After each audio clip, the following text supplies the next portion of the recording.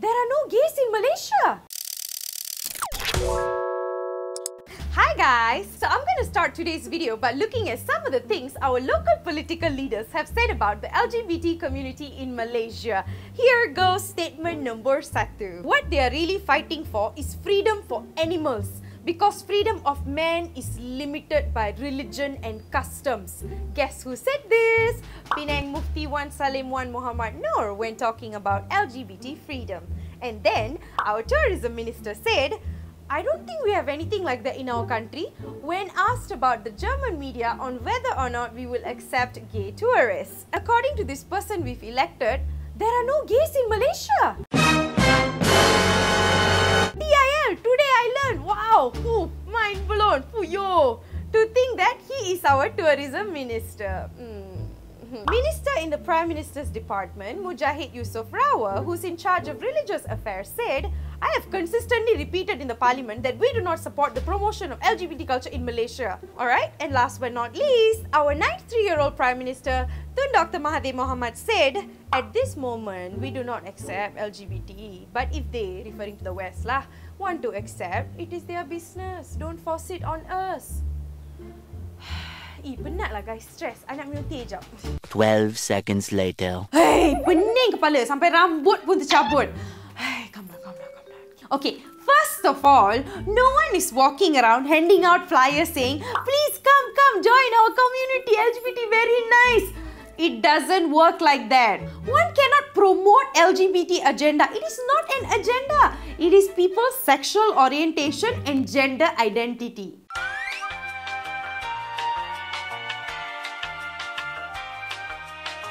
The most frequent question being asked to me was always, Nisha, when did you become a transgender person? You know what? We don't become one. We are born as one, and that's the fact.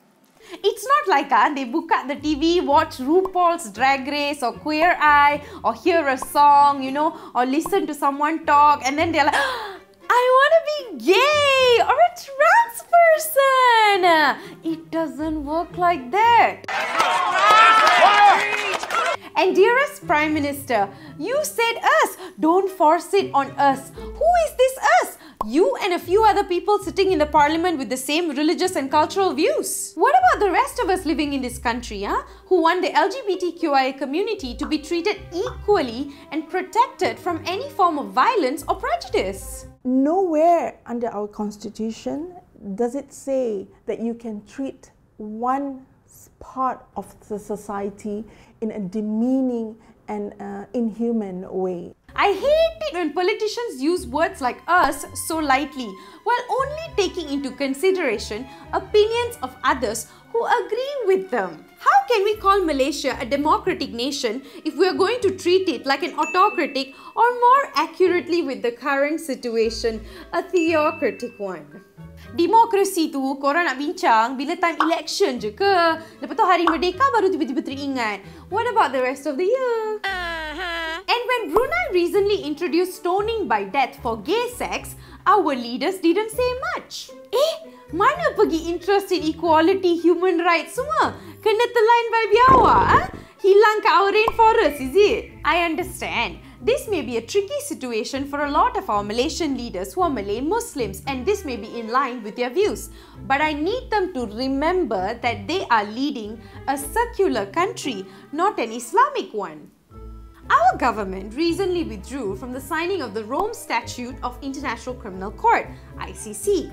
It is an international treaty which prosecutes perpetrators of very serious crimes like genocides, war crimes and crimes against humanity. After announcing that, Mahathir spoke in length about how some people in Malaysia may have misled Malaysians into thinking that ICC may affect Malay privileges and also prohibit us from having laws that are discriminating. He said, umpamanya kalau di Eropah, mereka percaya bahawa LGBT is okay, but with us, it is not okay. But if we drag all these people and shoot them or put them in jail, then of course it is excessive. Is he saying saying that we can do everything but kill them, so discriminating against them, all the small things, all okay lah. Just make sure you all don't kill them, later we get in trouble. That's no different from discriminating someone based on their skin color or race, things they don't have control over. Disagree? Fight me.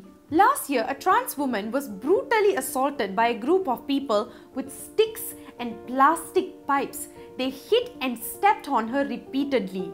She was so terrified and in pain that she couldn't even scream for help. She ended up with broken ribs, a ruptured spleen, and severe head injuries. Thank God she survived the attack.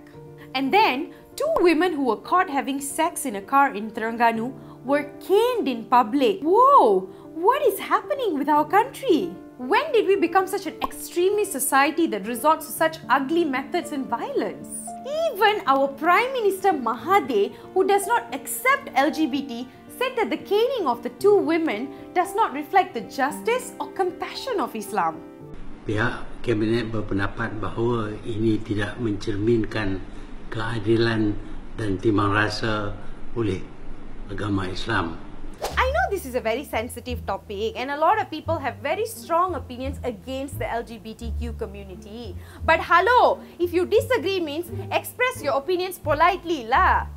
But that said, you have no rights to discriminate against them, name call them, say they'll go to hell lah, abuse them and all lah. And if your disagreements are based on your religion's teachings, then you also need to be aware that no religion teaches people to be horrible human beings that treat other people like a rat.